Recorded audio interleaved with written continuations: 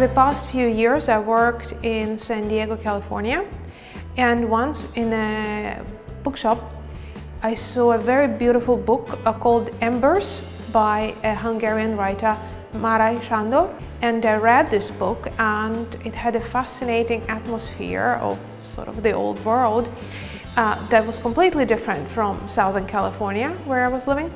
And then I see that the writer actually died in San Diego. In fact, he was in exile and eventually committed suicide in San Diego. I wanted to find out more about this writer, where he lived, where his ashes were scattered. They were scattered in the Pacific Ocean. And I was trying just to understand his life.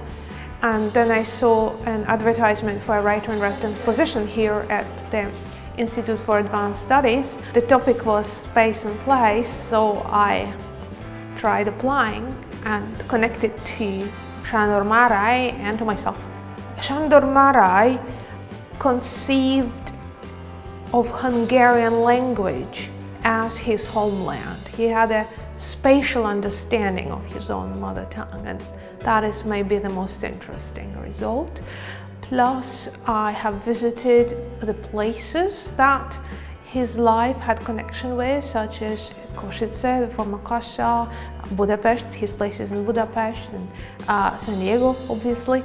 And I tried to see if in these places he and I meet in a way, or maybe we didn't meet. And so that's how I organized the project. This fellowship allowed me to have time. It allowed me to have my own space, both in an office here and in my apartment in our guest house.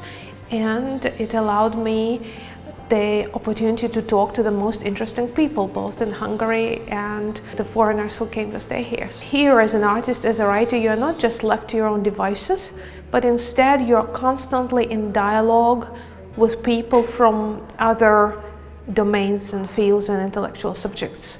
And I found that extremely enriching.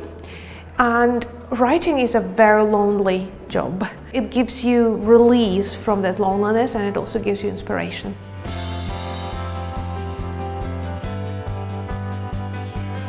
Institute for Advanced Studies was the most exciting place I've ever been. I loved everybody whom I have encountered here. I'm extremely impressed by the concept of this university that is so international and has people from all over the world, and everybody's kind of equal and everybody's there for the intellectual adventure. I had high expectations because one hears so much about the city, and I knew that it will be a city that's very beautiful, at the same time very melancholy, very much connected to famous writers and poets, and having many great cafes where these writers and poets could write and discuss their work.